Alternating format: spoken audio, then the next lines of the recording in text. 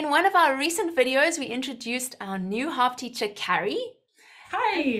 Today, we're going to be getting to know Carrie a little bit better with a Q&A. So I have my board set up here with some different topics that we're going to be talking through.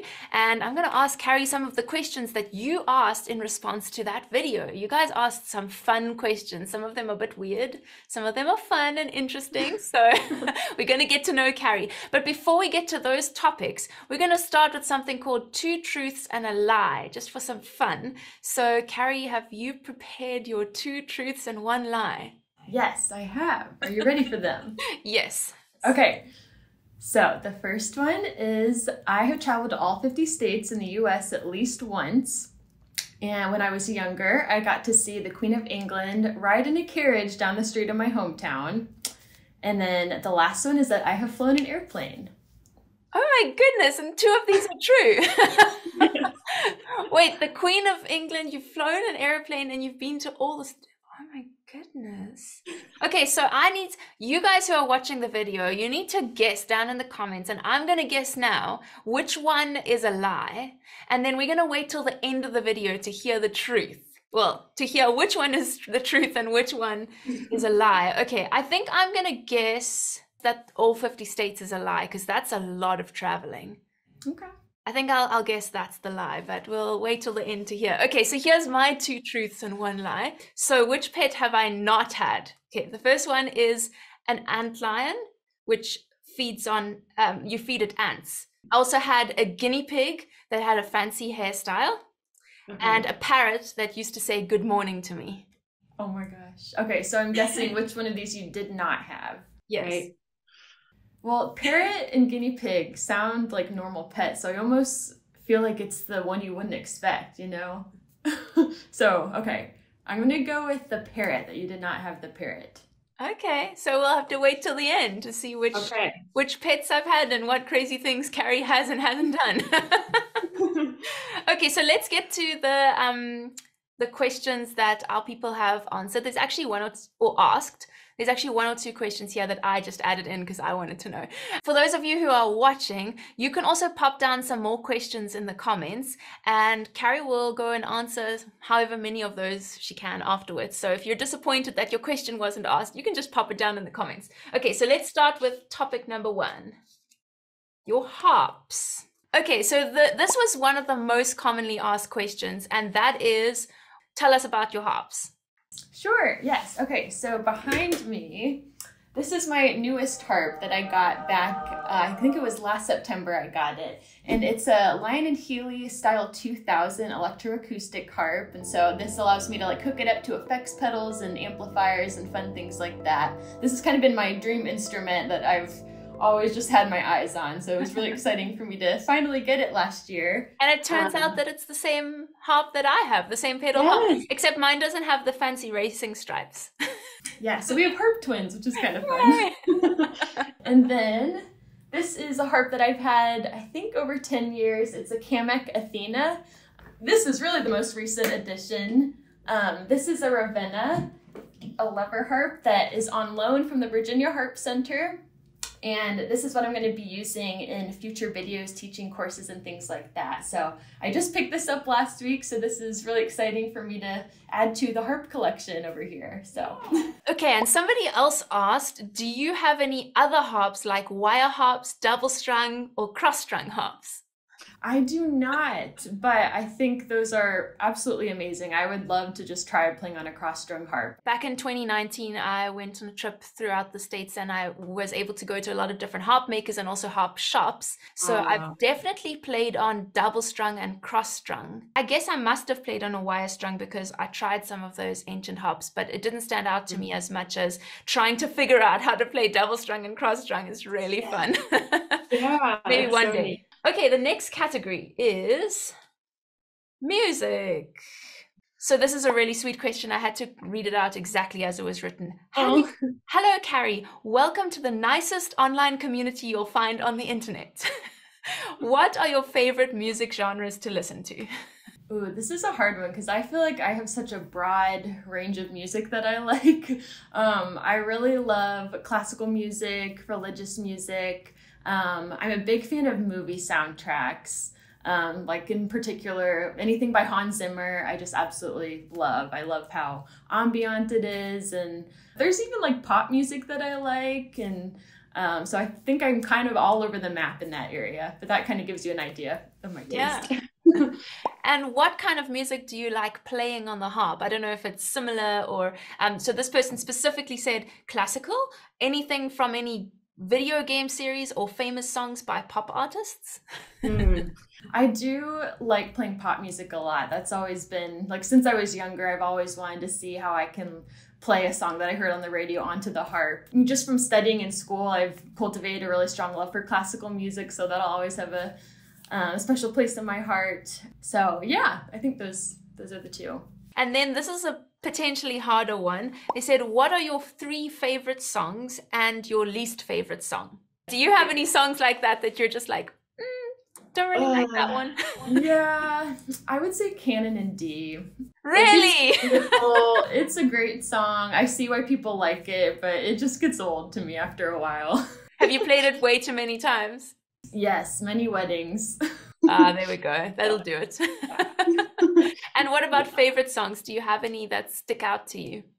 Yes. So Debussy's Clair de Lune will always be probably one of my favorite songs to ever play on the harp. I really love Renier's music, Henriette Renier. One of her songs called Contemplation is really beautiful. The Do Impromptus by John Krauss is really beautiful. I really enjoy playing that one. So I'm gonna have to look these up. Okay, I think we can move on to the next category, which is teaching.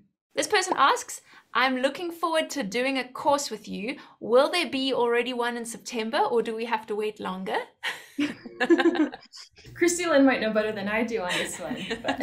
So those of you who are excited to learn from Carrie in a course, you'll have to wait till November, but it's coming soon. Yay! Will we have Harp Zoom meetings in US time zones soon? They're very excited to have more options. Yes. I think that'll be really great for everyone just to have different options and not have to get up too early or stay up too late. So yeah, there'll definitely be those. When this video is released, I think it will be next Thursday, our first Harp Grove Zoom with Carrie, and so we'll do the regular time with me and Carrie will be there so you can meet her, and then I'm gonna stay up super late in the night to do one with Carrie at a time that works better for other people in the world, and so then Carrie will continue that time slot later. So it's going to be so great to have another option. One person asked, what do you think are the biggest hurdles when it comes to learning the harp versus other instruments? Oh, that's a great question. I think levers and pedals just kind of put a whole new twist on playing an instrument. Just it's so unique to the harp to actually have to like manually change what key you're playing in or like the pitch of a note. Yeah, but it's hard to know because we haven't learned all other instruments. Exactly. Yeah. Maybe some of the people who are watching this will know better than us what is more difficult about harp. So you can actually let us know in the comments. Yeah. The next one is learning the harp now going to offer private lessons? The short answer is yes. I bet Christy Lynn might be able to elaborate a little more on this.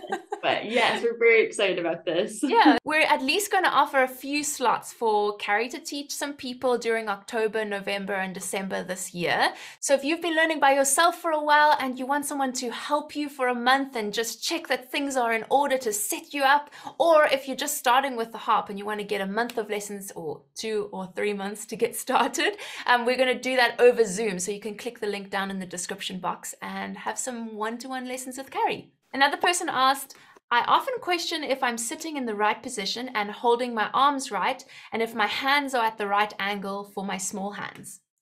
What would you say? Because I know it's kind of hard when you can't see the person.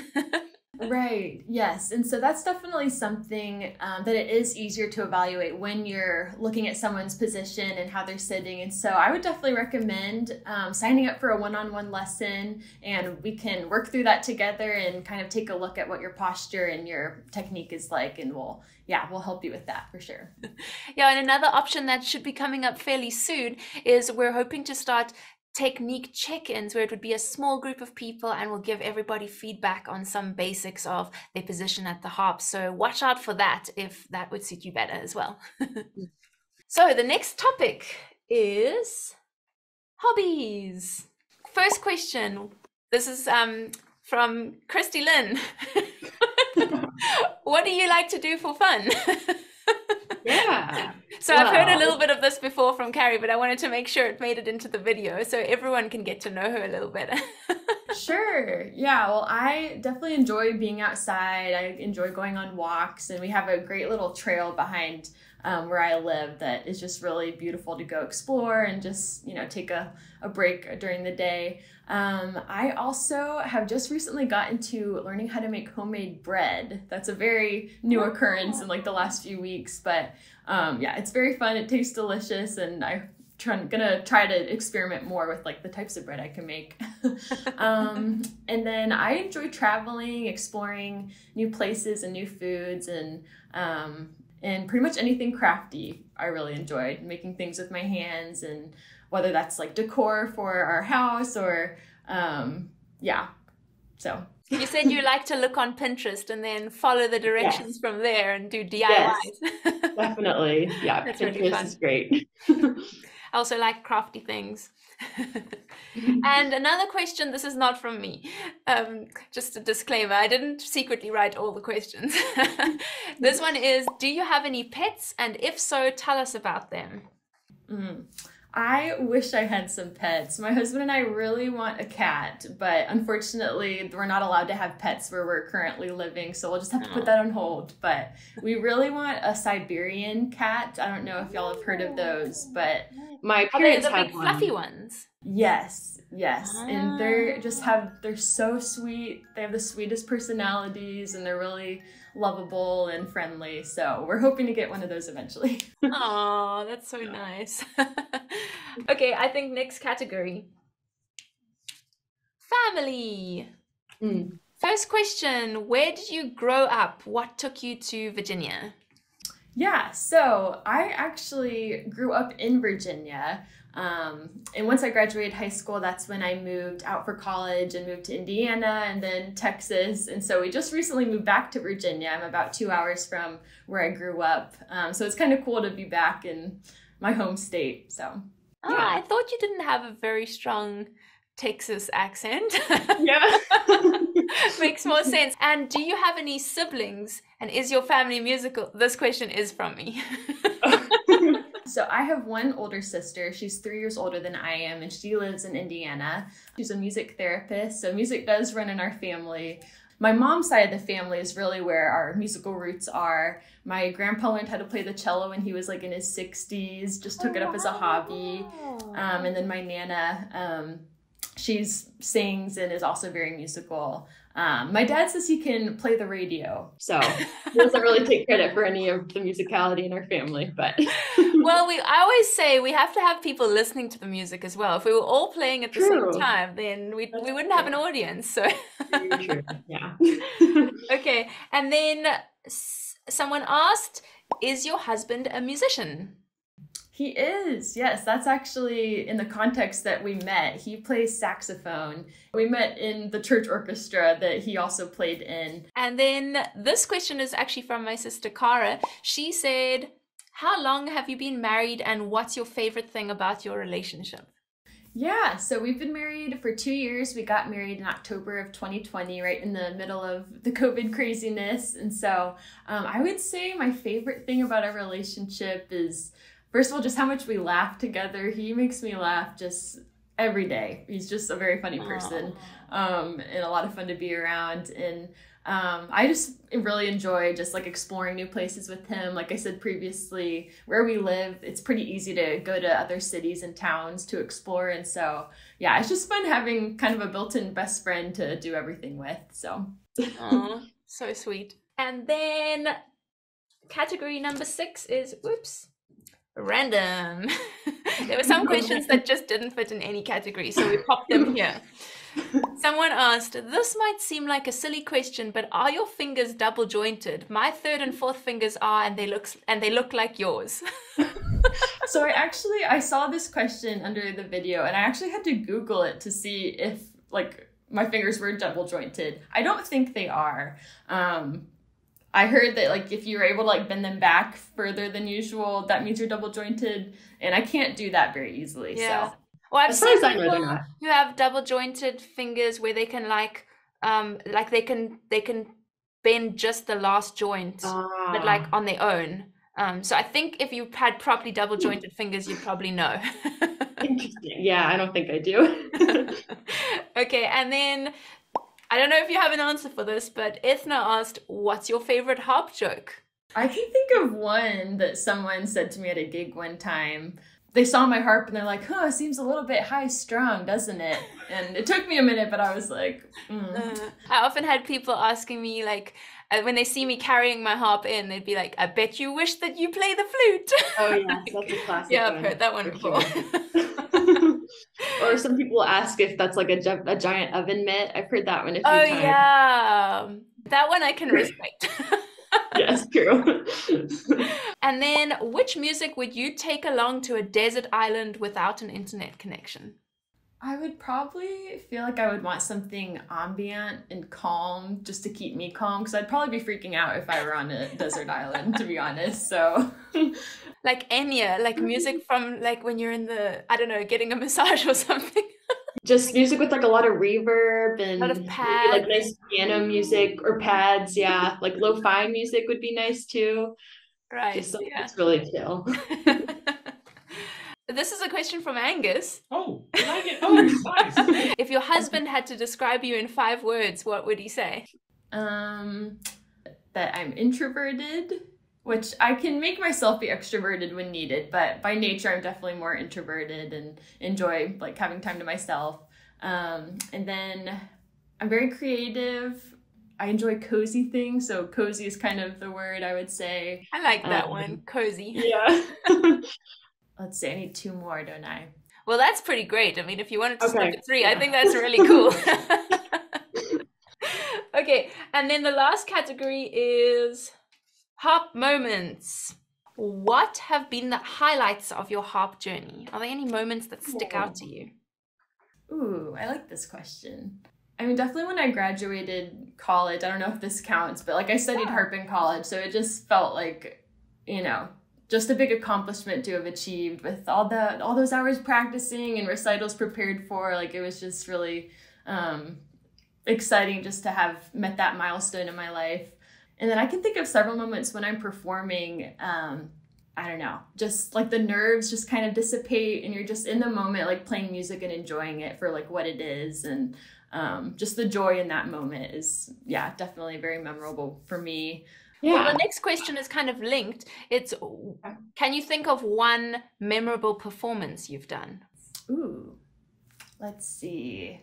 It was actually one of the first solo recitals I'd ever done in my harp career, and I was very nervous beforehand, but yeah, kind of like I mentioned previously, there was just a moment during that recital where I was like, oh my gosh, like finally I've reached the point where I can just like produce music and not like worry about how it's sounding. And just kind of enjoy it. Like I've struggled to just enjoy playing because of performance anxiety. And so, yeah, there's just a lot of freedom in that moment of just pure joy. Aw, that's so special. Katerina asked, how did you first hear of Christy Lynn and her Learning the Harp community? This is the last question. I had known about the company for many years. I think maybe a YouTube video had shown up on my feed and I was like, oh my gosh, like a harp video. You don't see that very often. And so I like have seen some of the videos before, and then I eventually subscribed to the email list. And yeah, from there on, I saw the job advertisement. I was like, oh my gosh, they're hiring. That's really cool. So through a YouTube video. Yep. That's really cool. So now this is the moment of truth, literally. Oh, yes. Where we need to reveal the answers of the 2 truths and 1 lie. So let's review from your ones. What was it? The Queen of England. Yes. For all the states. And I've flown an airplane. And I thought that the lie was all the states. You are correct. Was I correct? Yeah. You're correct. Yep. Wait, so that means you've met the Queen of England and you've flown a plane. I have not met the Queen, but she did visit my hometown of Williamsburg, Virginia when I was in elementary school. And she literally like rode down the main street in a carriage with Prince Philip. And my mom like pulled my sister and I out of school so we could go see her. And it was, I didn't realize how big of a deal she was back then, of course. But now I'm like, oh my gosh, I've seen the Queen of England. So. And how did you fly a plane? I went to this camp growing up, and we went to a local airport in town, and they had an opportunity for us to go up with a pilot, and they let us just like steer the plane essentially. Wow. So that's so cool. Yeah. Okay, so mine with the 3 pits, the antlion, the guinea pig, and the parrot. You were also right. I did not have a parrot. I guess I realized that the antlion was so random that it's like when you wouldn't really include if you. I'm if you curious to know had what an antlion is. I'll have to go look that up.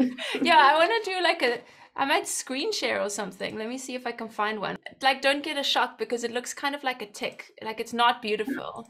So they make these holes, and then these little parts at the front of them stick out of the hole. You can barely see it because they're really small. They're maybe like a quarter of the size. A big one would be like a quarter of the size of your fingernail. And wow. But then they throw the sand out of the ground. Have you ever seen this?